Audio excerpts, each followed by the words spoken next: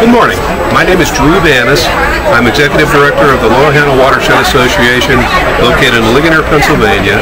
Our organization was formed in 1971 and we are one of the oldest watershed organizations in Pennsylvania.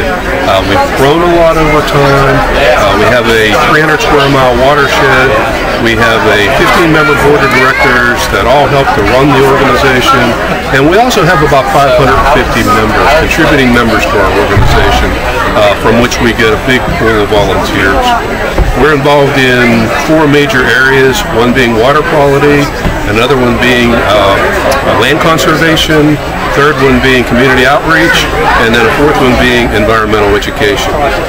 As far as water quality protection, we were formed for the purpose of water quality protection and have been involved in a lot of abandoned mine drainage projects over time. We're working on 3 of them right now. One involves the possibility of actually producing hydroelectric power out of a 7,500 gallon permitted discharge. The other one, we just got a $500,000 Growing Greener grant for 3 discharges that are located right outside the city of Latrobe. And then the third project we're working on involves the possibility of integrating a biogas plant, an abandoned mine drainage location, and a sewage treatment plant, integrating them because they all have raw materials that one can contribute to another. That is in the feasibility study stage now. We expect to have the feasibility study finished within the next month. We have just recently, and that means within the last 3 years, we've become highly involved in stream bank erosion projects. We have just finished one on the Loyalhanna Creek.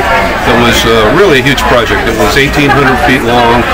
We were losing canopy cover of trees, huge sycamores, huge oaks that are 100 to 150 years old were in danger of falling into the stream. There was a lot of vertical bank erosion, but thanks to a grant from PennDOT as part of the mitigation project, we were able to do this project on, as I said, 1,800 feet of stream. So it's completely changed that section of the stream. The water quality is much better. The trout habitat is much better. The warmth of the stream has been reduced, so it's more cooler running water, more oxygenated water. It's been a win-win situation. Then we have also been involved in a series of smaller erosion projects on a stream called Mill Creek, which is at the upper end of the watershed. And through a combination of Pennsylvania Fish and Boat Commission, the Westmoreland Conservation District, Forbes Trail Trout Unlimited Chapter, Western Pennsylvania Conservancy, and the Loyalhanna Watershed Association, we've been able to do 11 stream bank projects along Mill Creek within the last 3 years.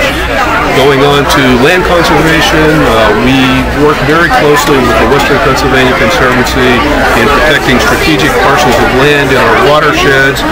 One of the most recent ones we have finished involved protection for perpetuity of a 250-acre farm on the outskirts of Ligonier that is really one of the most beautiful farms in the area. And it was in danger of being sold to a developer because the Harry Marker, who owned the farm, is in his 70s. He retired from farming, was going to sell the farm.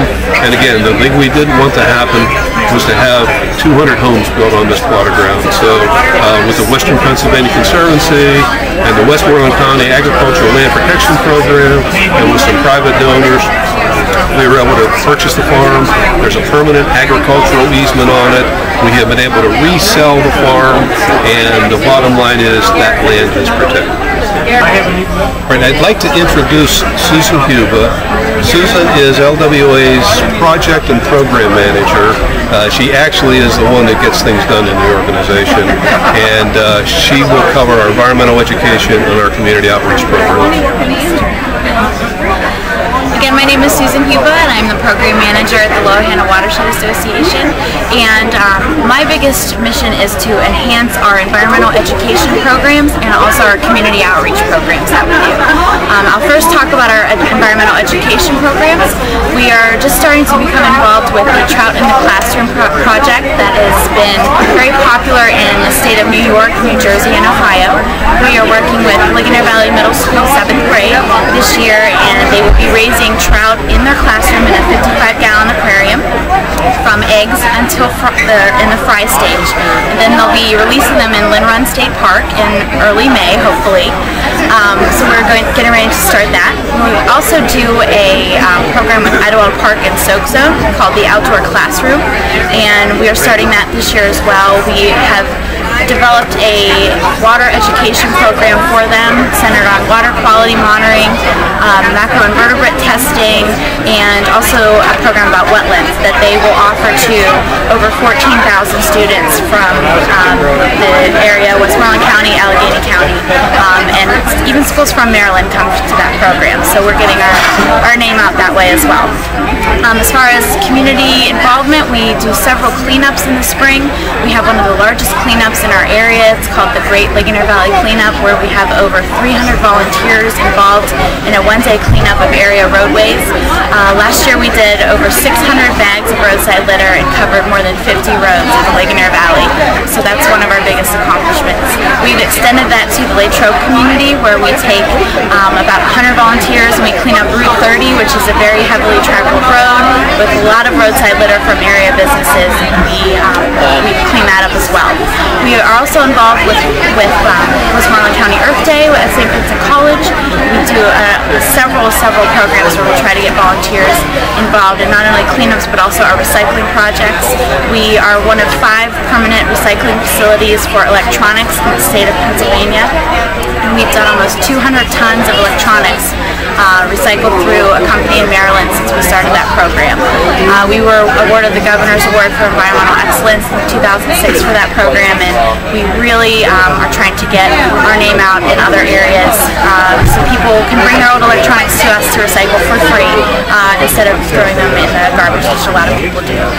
That enhances our Ligonier Valley Community Recycling Program, which we offer to residents of our community, and we just keep trying to get new programs added to our agenda every day. So we're proud to be there for our community members